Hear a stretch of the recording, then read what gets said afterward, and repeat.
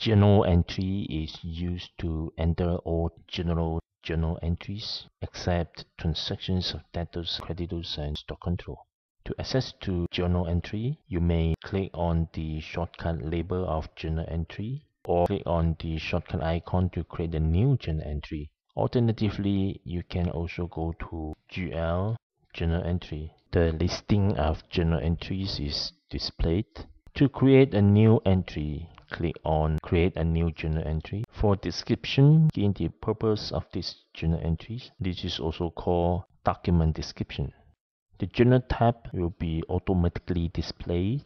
You may click on drop-down button to select the journal tab if you have maintained more than one journal entry tab. Journal tab maintenance is maintained at General Maintenance, Journal tab maintenance. The journal voucher number is auto-run and system date or computer date is automatically captured.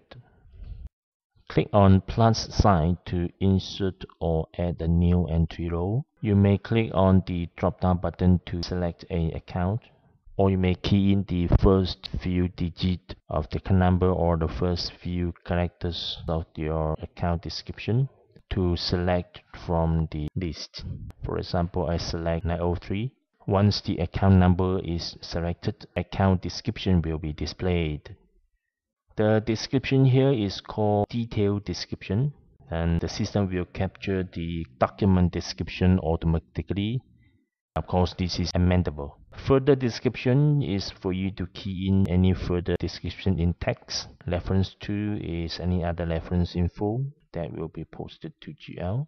Debit and credit columns for you to key in the amount either into debit or credit side.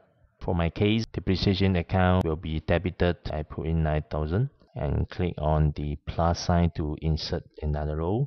This time I'm going to select the accumulated depreciation account furniture. It will be credited for, let's say, 2,000. Add one more row for another accumulated depreciation, 3,000.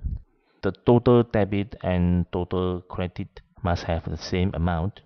Else, when you click on save, the system will prompt the message and not allowing to save the journal entry. So I add another accumulated depreciation account for motor vehicles, 4,000. Now both totals are the same. Post detailed description to GL. When this is checked, the system will adopt the description of detailed entry when posting to GL account. If unchecked, system will adopt the content of document description, and now my detailed description is exactly the same as document description, so it makes no difference. After save, proceed with new journal entry. When this is checked, a flash screen will be ready for new entries upon save. If unchecked, the system will exit the transaction screen upon save. You may go to View Posting Details to see the transaction details and posting details of double entries for this journal entry. Click on Save and Preview. Select a report format. Click on OK.